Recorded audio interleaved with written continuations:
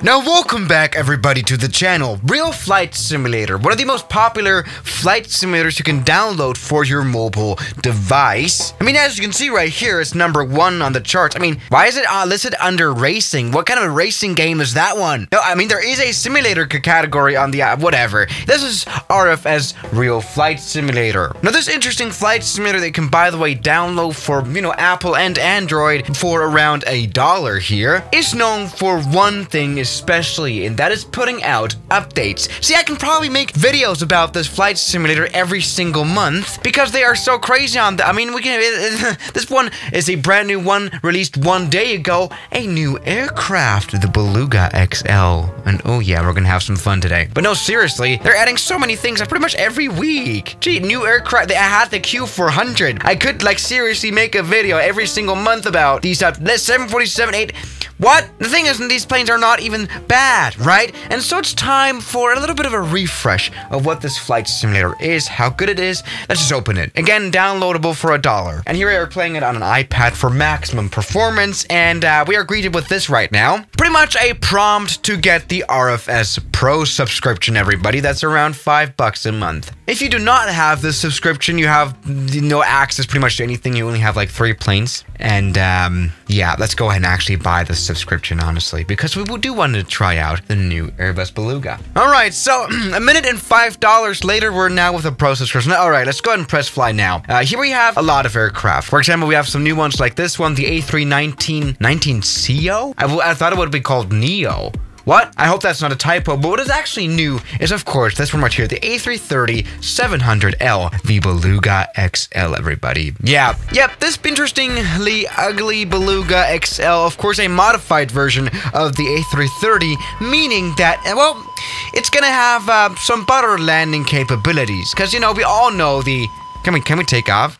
Come on. Here we go. We all know the A330 and its beautiful landing gear. You know, when it lands, it looks absolutely beautiful. And the same thing also is with the Beluga. We can just take off and just really see what this landing gear looks like. This is the most interesting thing. Look at that. Look at that. That is absolutely going to be smooth today. Now, we're right now taking off from Frankfurt Airport. As you can see, we have wonderful 3D buildings and lights and, well, clouds in the background as well. Even trees are here implemented. Yeah, I mean, overall, here from the graphical features that this flight simulator has, it's probably the best one here that you can get from mobile. Again, trees, absolutely magnificent satellite scenery. I mean, I live here and I just know that this is exactly what you would see here when taking off from my 1-8 of Frankfurt. This absolutely looks good, even though I do have a little bit of a problem with how the planes themselves look. I don't know. It's just always been a little bit of a complaint for me, but especially here in this flight simulator, Beluga looks even uglier than the real Beluga. I mean, hey,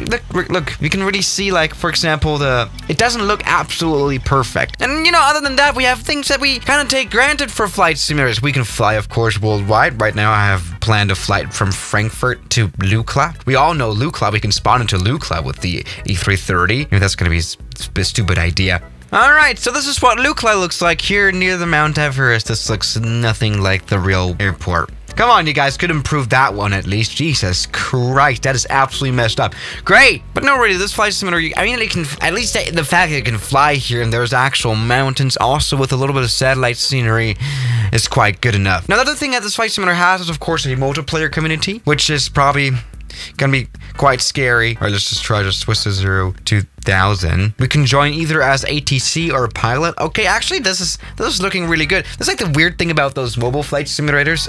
You know, the multiplayer is done so much better than the actual like Microsoft Flight Simulator or the X-Plane Flight Simulator. It works pretty well out of the box. That's interesting. Now, another plane that we haven't actually checked out yet is, of course, the 747-8 that we talked about.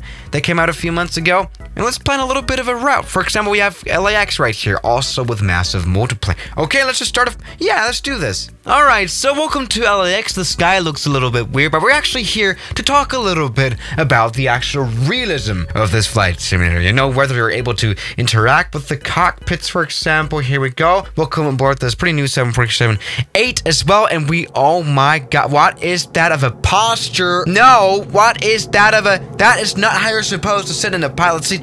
Sit back, Jesus Christ. That is making me quite anxious, if I'm being honest. You can also see us. Oh, look how we are. This is like sitting right. I mean, you're flying a 747 around. You're supposed to be somewhat relaxed. What the hell? All right. Anyway. Oh man.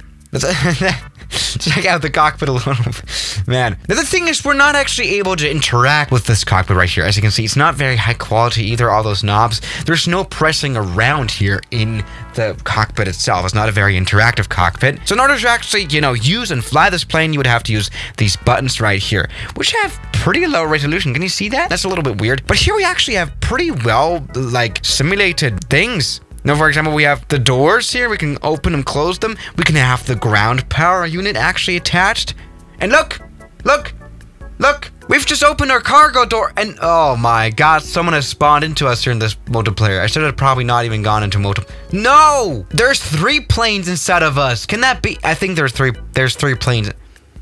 That's what I'm talking about with the multiplayer, by the way. I don't really like playing with it. All right. All right, anyway, let's go ahead and turn on the plane here. We've got ACU, auxiliary, I think that's the auxiliary cooling unit, I think, or something like that. I don't know. And here we have the aircraft systems. Let's go ahead and turn on the APU right here, the anti-iced. You know, that's pretty cool that we have things like that. The wipers can be turned on as well. Look at that. And of course, the engines. Let's maybe try to see if we can turn them on. There we go. Yep, that's working fine. Let's get a little bit of light party going on here. Okay, and the checklist. Oh, we even have checklists. We have checklists. Okay, I mean, these are not very complex here because this is a very simplified model here, right? And it's flight simulator, but still, this is not all too bad. All right, so let's maybe close all them doors and get going.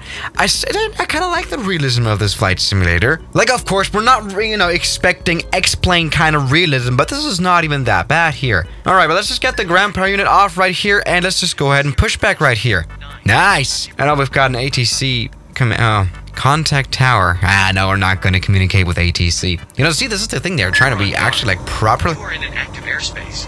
Oh, damn. An active frequency. Okay, I've never actually experienced this here in the multiplayer, but we are actually getting screamed at for not connecting properly. All right, let's go ahead and proceed here. Okay, we would have to check out. That's crazy, man.